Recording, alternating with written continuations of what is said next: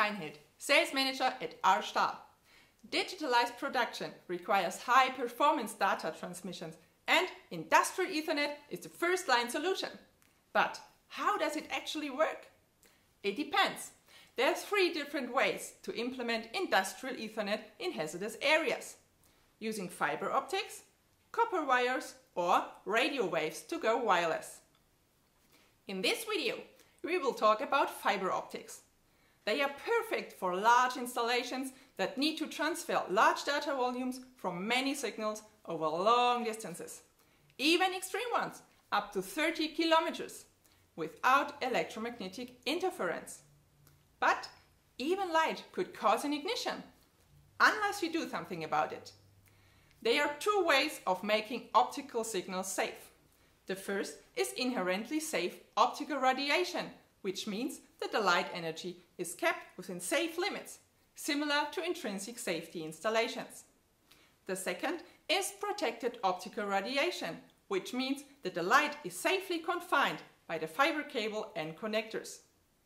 In order to connect your PLC or DCS to a field device in a hazardous area, you will need 4 things: your automation system's Ethernet I/O module, a media converter, your field device, for instance an operating station possibly fitted with another media converter, and of course a fiber optic cable to communicate on. The inherently safe method uses a special switch to turn a regular signal received via a media converter or switch into a low energy explosion-proof OPIS signal. The benefits? You can use standard non-X industrial connectors, and you can connect and disconnect them even when the lasers are operating. Optically protected solutions can use regular media converters, but they require specialized XOPPR components like X-certified connectors and splice boxes. Splicing creates a solid connection with minimal signal loss. And as we've already said, these components are designed to safely confine optical signals.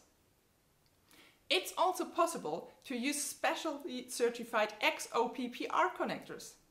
However, unlike the intrinsically safe option, this is not hot swap capable.